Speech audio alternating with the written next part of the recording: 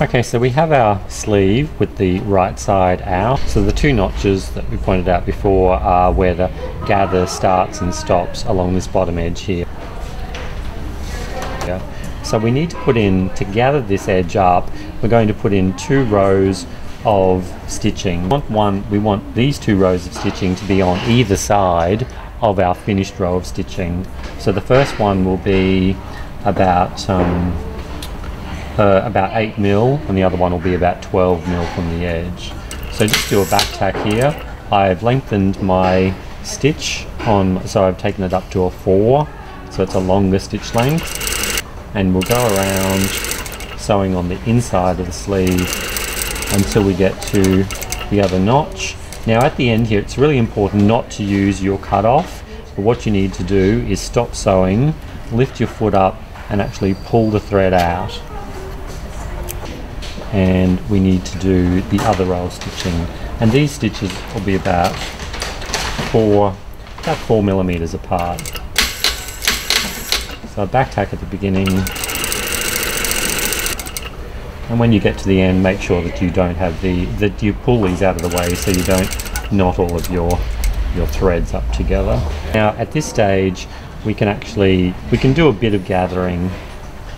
So we pull this up slightly, and we're just going to make it a bit smaller so that it can fit into the sleeve band. And you can see when I pull that there, it creates a nice even gather, and when we stitch, we're going to stitch between those 2 lines. Alright, so now I've got my band. I've got this sort of gathered up, but not very evenly just yet. I've just made it smaller because we need to fit the sleeve band over top of the sleeve.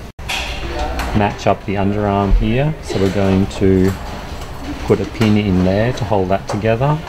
We're going to put a pin in where the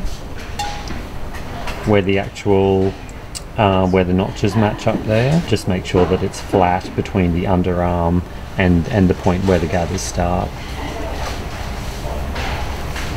And then another one on the other side. When it's gathered up to the right length, you can see that fits in perfectly. Now the gathers are still slightly uneven, but the length is right. So what we can do now is we twist in a figure 8 the threads that we pull, the long threads, we twist them around the pin, and that will secure them. So now we can play with the gathers without the chance that they'll just pull out. It's a bit flat here, so I'm just going to even this out a little bit. So we're going to start at the underarm, and we're going to stitch with the gathers on top, so that we can actually keep an eye on how they're going.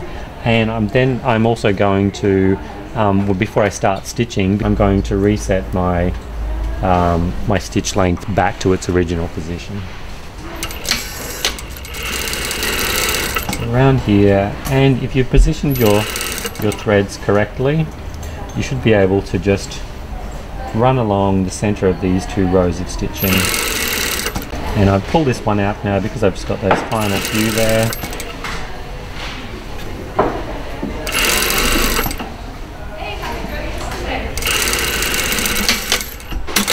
And just to the underarm and a back tack, and I'm done. Is this the row of gathering thread there? So what we need to do is we need to pull that row of stitching out.